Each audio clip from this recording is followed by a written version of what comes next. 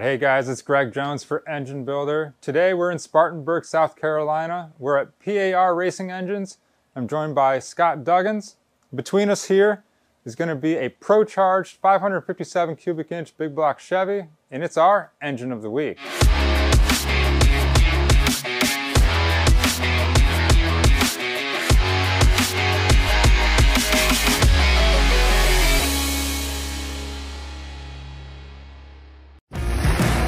Engine Builder's Engine of the Week is sponsored by Penn Grade 1, Elring DOS Original, and NPW. It's one of our most popular combinations. We build these things from 540 all the way up to 588, and I've had a lot of success with them. We on blow-through, we've got the fastest door car and dragster in the country now with these things. So very cool. we've worked on them a right good bit. Yeah. Well, obviously you're currently building this one up, and this one's going to be a 557 cubic inch version. So Scott, if you would, let's start with the block since it's between us here. I understand you guys do a decent amount of machine work to it here in-house. Yes, sir. We start off with a Brodax hipped block, 4/500 bore, and we leave the sleeves up about 4 thou, so we machine the deck around the sleeves, and with what we use, top fuel hoops is what they call it, that seals the head gasket that we make here in-house.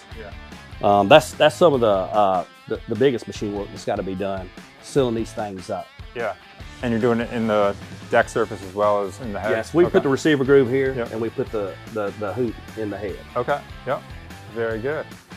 And then talk a little bit about some of the components that'll end up going in an engine like this. We use the Cowlage cranks. I have great luck with Cowlage cranks and the GRP rods. We actually have Wisco custom doer pistons for us. This is a piston that throughout the years, I think we messed up enough of them to figure out how to make this one right. That Wisco does for us. Have great luck with the Wisco stuff. And we use the Pro-Charger and some Vortex. Have pretty good luck with both of them. It all depends on the build. They make similar but different applications. So for different applications, so that's what we use there mostly. Yeah, very good. Now you mentioned the cylinder head back here. Is that also a Brodax piece? Yeah, we use a Brodax casting. We do all the machine work here in house, cut them. Of course, we've got our own chamber that's really worked well for us.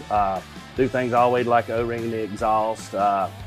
We have packed, do our springs custom for us, proprietary spring and stuff. Usually use Manley, Celadine valves. Have good luck with both of those. Yeah, very good. But the port work and stuff is something that we've come up with here in-house that's really helped the performance on these things. Yeah, and is that stuff that you guys will do by hand, or you do it? No, we do CNC? them on our CNC. Yeah. Okay. Yes. We've got a 4-axis that we do our blocks on. We got a 5-axis that we do our heads and manifolds on. Yeah, very good. And talk about again the application for an engine like this, and how much horsepower someone might be getting out of it. On my dyno, the most I've had is around 2860. We have some people that's made over 2,000 to the rear tires, on other people's dynos, on hub dynos. We mainly the top sportsmen and top dragster people. That's where these fit in, because we run a blow-through carburetor. We do have injectors that we run on some of them, but most of them gets a blow-through carburetor. And we work with APD a lot on fuel systems for our blow-through carburetors, and we've made over 2,800 with a blow-through. Yeah, that's so pretty good. That's pretty good. Yeah, for sure. But it's user-friendly with a blow-through. A lot of guys don't know about the fuel injection stuff, and they're intimidated by it. So we try to make it simple. And we actually have one of these in the Dragon Drive that Devin Vanderhoof has. He's got turbos on, but basically the same build that he holds the record now, for the Dragon Drive stuff. Drove it over 2,000 miles and put 67 laps, I think it was, on it. Okay. Yeah, so it's a pretty versatile platform then. Yes, sir. Yeah. Yes, sir. Awesome. Scott, while you still have this one kind of pieced out and coming together, anything else that you want to mention about what goes into this particular build? We use, of course, the BAM lifters. We use tool steel tip push rods and adjusters, and steel rock arms on these builds, which would be different than a lot of your bracket pipe stuff or lower end stuff. It's just throughout the years, we beat on it enough to know what breaks, so we just try to fix what's going to break and what might be the next thing to break. But we have several of them, like I said, in the turbos and the Pro Chargers. It's basically the same build with a cam change and a lot of times compression change, but it takes the same basic components that we've had good luck with, whether it be a turbo or a blow-through setup. Yeah, very good. Well, Scott, we appreciate you taking a couple minutes to tell us about this 557 cubic inch big block Chevy. And guys, we appreciate you watching this episode of Engine of the Week. Make sure you're checking out everything that Scott's got going on here at PAR Racing Engines.